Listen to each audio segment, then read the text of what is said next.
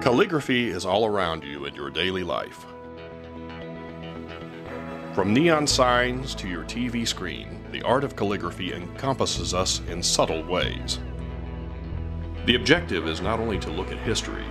With the help of 3 experienced calligraphers, look at the current and future potential of this unique art form. Today, computer programs allow for a variety of resourceful uses in calligraphy. The software provides us with the latest fonts and type styles, all of which have their roots in calligraphy. What we know today as fonts are really forms of calligraphy designs. When you sit at the computer and use your word processing or design program, the fonts you scroll through may have many different names, each one providing a unique look and style. Uncial, copperplate, Gothic, Chancery, and Roman. The Roman capitals are still prevalent in today's society.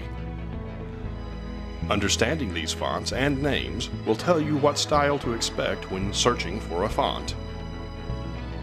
Where did these type styles originate, and how did the art of the written word develop?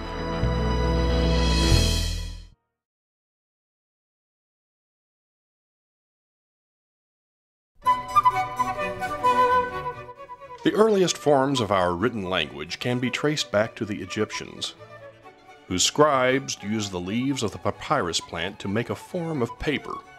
Our word for paper comes from this Egyptian word, papyrus. The history of calligraphy in the Western world starts in Egypt. However, it should be noted that the Chinese, at the same time, were creating their own written language.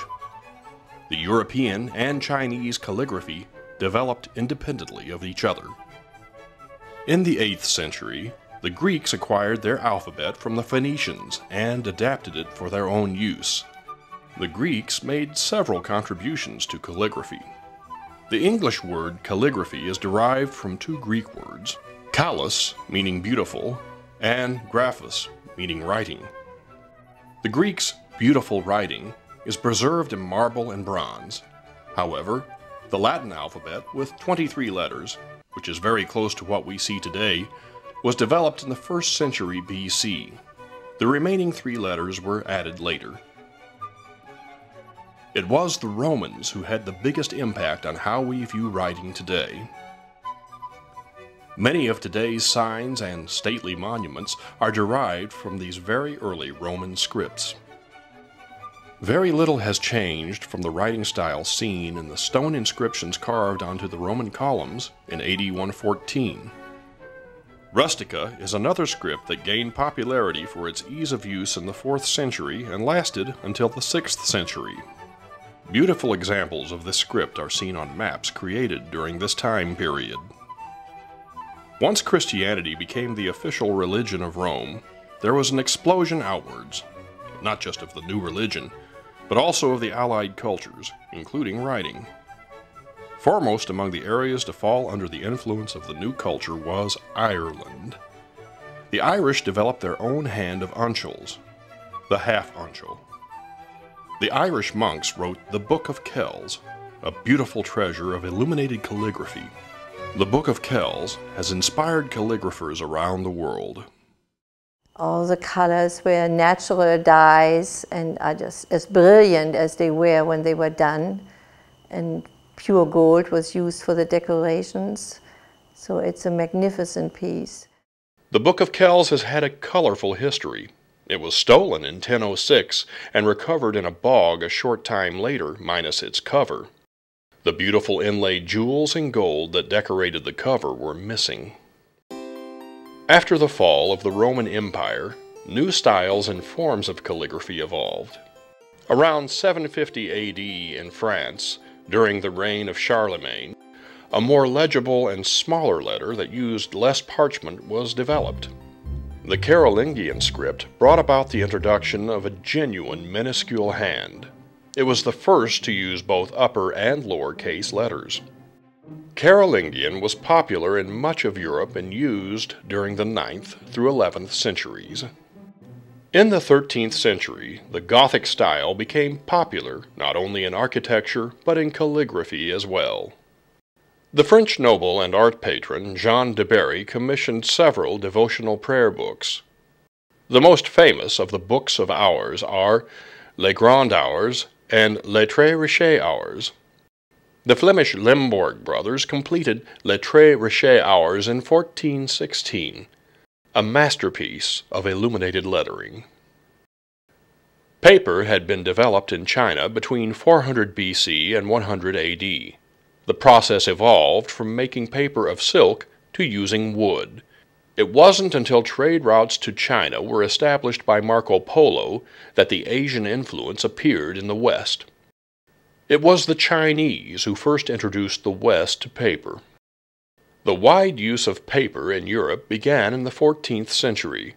Prior to this time, scrolls were used until books increased in popularity. Monks would copy books made from vellum and parchment, page by page. The introduction of printing by movable type in the 15th century put many scribes out of business. Designing decorative letters, writing legal documents, and teaching kept some calligraphers busy. The invention of the printing press forever changed the artistic direction the calligrapher would take.